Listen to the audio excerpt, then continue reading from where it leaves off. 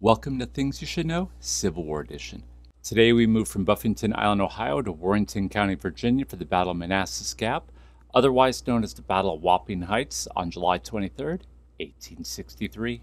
Union Major General William H. French, a lifelong member of the U.S. Army, was ordered by overall Union Commander General George Meade to cut off Confederate Commander Robert E. Lee's retreating forces at Front Royal. This would be done by moving through the Manassas Gap. In his way was Confederate General Richard H. Anderson, also a lifelong member of the U.S. Army before resigning to join the Confederacy at the start of the war, who commanded a division that was defending Manassas Gap. There was no clear victor during the battle.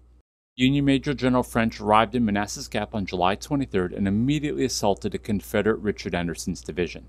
The assault was initiated by the New York Excelsior Brigade, led by General Francis B. Spinola, who slammed into the Confederate Colonel Edward J. Walker's 3rd Georgia Regiment early that morning. Spinola used his overwhelming forces to push the troops back up the gap. By mid-morning, the Confederates were reinforced by Colonel Thomas Henry Carter's artillery and Colonel Edward Asbury O'Neill's infantry brigade. This was enough to blunt the Union push, resulting in attacks that were not coordinated.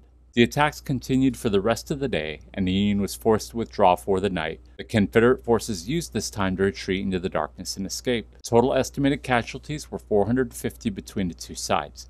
However, a breakdown of these casualties doesn't seem to be easy to come by. Join us again next time on Things You Should Know, Civil War Edition.